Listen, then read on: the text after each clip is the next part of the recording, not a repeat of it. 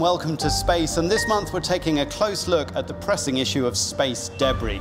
There are literally millions of objects up there in orbit flying out of control. They pose a risk to satellites and to astronauts. So what can be done? We're here at ESA's base in the Netherlands to find out.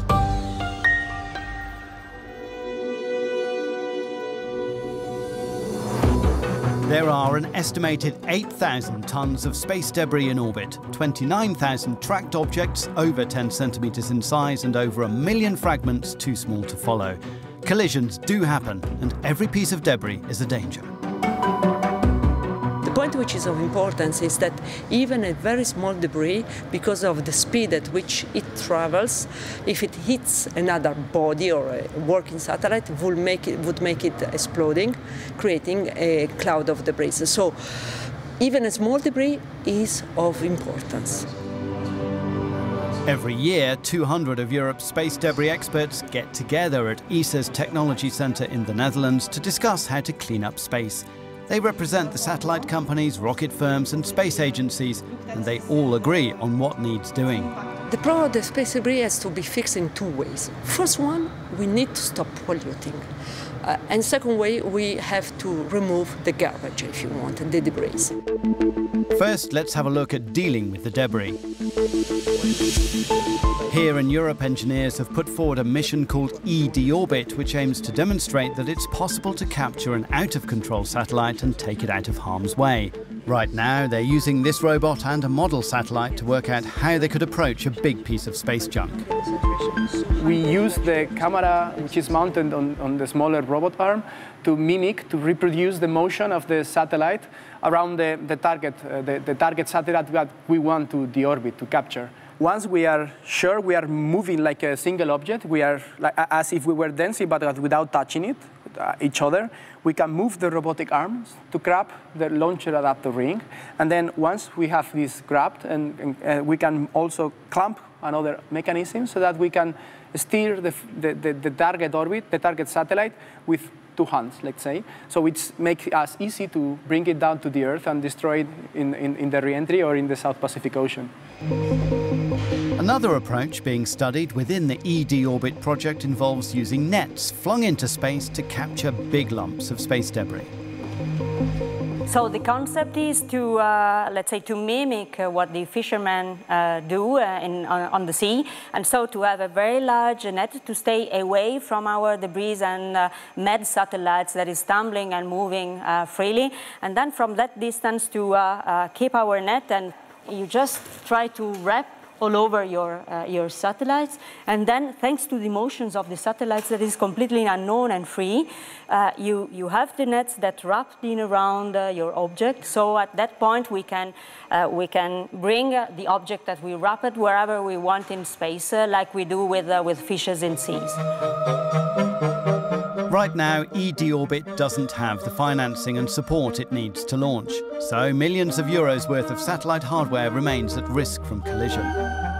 There are people at risk too. The International Space Station makes regular manoeuvres to avoid space debris over 10 centimetres in size.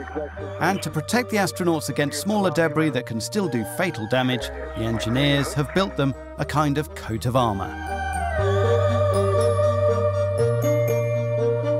The debris arrives, punctures this layer, which scatters the impact into a huge number of smaller fragments. This cloud of fragments is then absorbed into this second layer, which is a layer of Nextel and Kevlar, which makes sure that this internal part, the pressurized part where the astronauts live, isn't perforated. The drive to keep space debris at bay is growing as more satellites are launched. Today there are around 2,000 active spacecraft, either in low Earth orbit or far away in geostationary positions. Distant satellites are simply parked, while satellites closer to Earth come back home, breaking apart as in this video of the ATV resupply ship during re-entry. Wow. Large parts like solar panels are burnt up in the atmosphere, but tough components in titanium and steel survive and hit Earth. Engineers are studying what happens in those brief destructive moments with a view to building satellites that will break apart when we would like them to. I think it's possible to create a satellite that would disintegrate during atmospheric re-entry, and that's what we're working on. And for the moment, we're really just at the beginning of that process. Right now, we're trying to understand what happens to the materials we use now, and then we'll see how we can improve them, how we can work on the design and conception of the satellite, how the different parts of the satellite break up in relation to each other, in order to have a satellite which is safer at the end of its life and create the smallest amount of debris on Earth. In the early decades of space exploration, little thought was given to space debris. Now awareness is growing, especially as space operators spend more time and money avoiding collisions. So who is ultimately responsible? Everybody polluted. Some countries have polluted more than others, but simply because they were launching more than others. I don't think that we can clearly pinpoint and say this is a good guy and this is the bad one. According to how much you launch, in a way, that's how much you have polluted. From now on, new satellites from Europe follow guidelines that ensure their end of life is planned for and defined. However, the risk of in-orbit collision remains.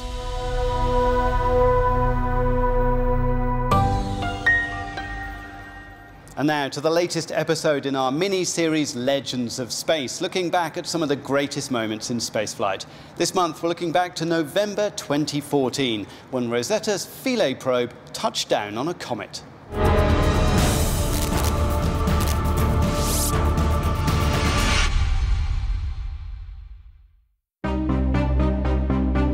November 2014, we had to deploy the lander Philae to the surface.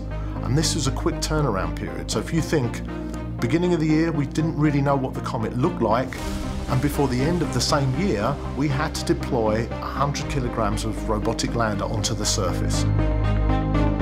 I persistently thought every day that everything was going to fall apart. The stress level on Rosetta was incredibly high.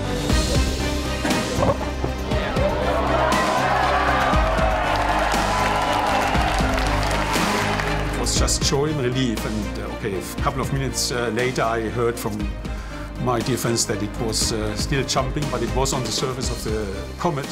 You know, that for me was basically secondary. You know, just that we got it down, it had landed.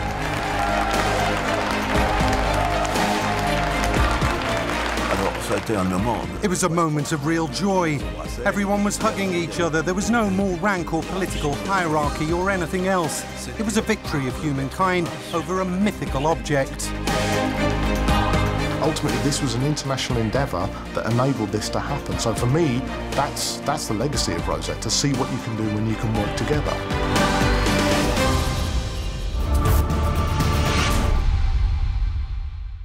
Well, that's all we've got time for in this programme, but you can watch other episodes of Legends of Space and keep up to date with other news from the universe on our website, Euronews.com.